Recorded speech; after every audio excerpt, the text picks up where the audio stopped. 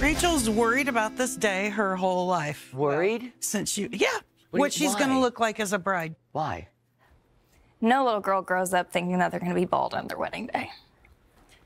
And yeah. What's going on? Like, are you okay? Yeah, I'm good. I'm very healthy. Good. So Okay, good. When I was 7 years old, I started to pluck my eyebrows and eyelashes, and quickly started pulling from my scalp as well.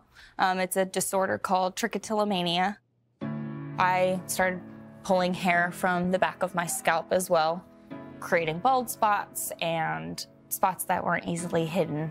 And eventually, I had no hair at all by the time I was 8 years old. And it wasn't a phase. It wasn't just a habit. It's an actual disorder. It's just a way for my nervous system to kind of cope with itself. And this is how I walk around every day. I don't wear wigs or anything like that. You know, watching the show, every girl gets that moment where you put the veil on her head and she suddenly sees herself as a bride. And I've just always been scared that I'm not going to have that, because I can't necessarily wear a veil. And you said, you know, you have to wear a veil. If you don't, you're just a pretty girl in a white dress. And I say that to every bride, because I'm... And I've heard you say it a million times, but for whatever reason that night, it hit me a little bit. And now you're gonna make me cry, because I do say that all the time, but I never thought that it would impact somebody negatively and that you would be less of a bride without a veil. I would never want to offend anyone or upset them. Oh, I know. Trust me. Ever. I know. I mean, that's like the biggest no-no. You don't want to hurt other human beings. And unless you've walked in their shoes, you don't know what they've been through. I know she said that she couldn't wear a veil, but you know, I mean, there's lots of things that we can do. And I think once we find the dress, I think that will help dictate what we're gonna do to accessorize her. Here she comes. Oh my Hello, God. gorgeous. You came out in it. Yeah. It's really pretty. She's beautiful in this. She's gorgeous. This is She's beautiful in all the dresses. How do you feel? This has shocked me, like a lot. It's very, very pretty. It's a lot bigger than I thought I'd ever, but like there's just something. I love the top. I do too. Oh, Okay. Yay. Did a good job. I love that. Yeah. So Well, let's try on some more. Okay. Let's do it. We're gonna have fun now. And you know, this one. Yeah. Look at that. I like that. I like that a lot. That's beautiful. I chose this dress online before I even got here, but I'm just comparing it to the first dress.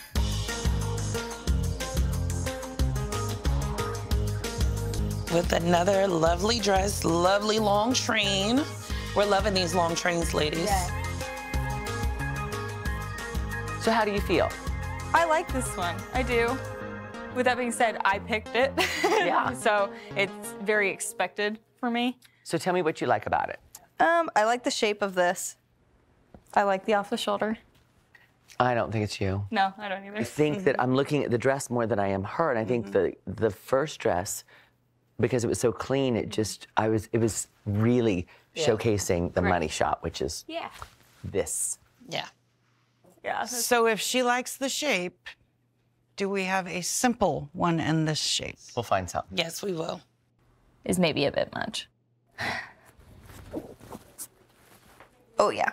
Snatch. Oh, always. Good. You're quiet. Uh-oh.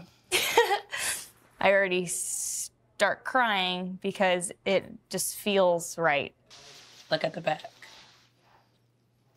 Oh, Rachel, do you feel beautiful? I don't even have to ask. You look beautiful. Oh, buddy. I am nervous walking out. It's everything that I could ever want. But I don't think I will know until I come out and see my mom's sister and Michaela's reactions. Oh, here she comes. Ooh. What's going on, Rachel? I don't have words.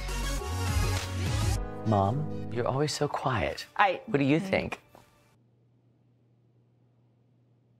It's beautiful. It's Rachel. This is exactly what I had in mind. I'm standing in Kleinfeld wearing possibly my dress with the closest people to me. Who wouldn't get emotional about that? So now that you're in a dress, should we talk accessories or what are you thinking? I don't know. Let us play a little bit. We'll be right back. I don't know where this is going. She may hate it, she may love it, but I'm gonna do everything I can to really make her a bride because she really came in and said, I can't wear a veil, I don't have hair. So I wanna see if it's even possible for her to wear a veil. Okay, we're just gonna play. And hold the bouquet like down here and take the front of the veil. Let's try something.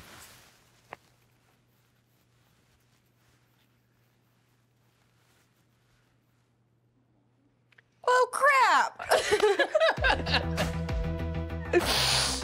Having the veil on is the feeling that I've been looking for.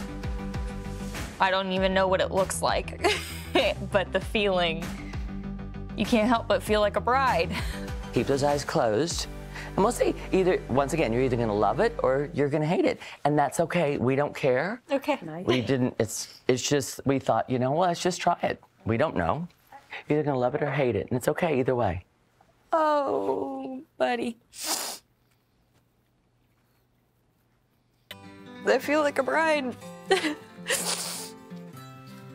are, and you're a beautiful bride. You're a bride that hasn't been shorted on anything. Yep. Okay.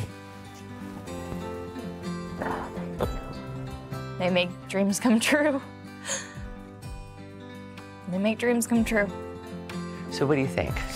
Should we ask you the question? Oh, yeah, you're about 20 minutes late. You ready? I'm ready. You ready? Rachel, are you saying yes to the dress? I'm saying yes to the dress and the veil.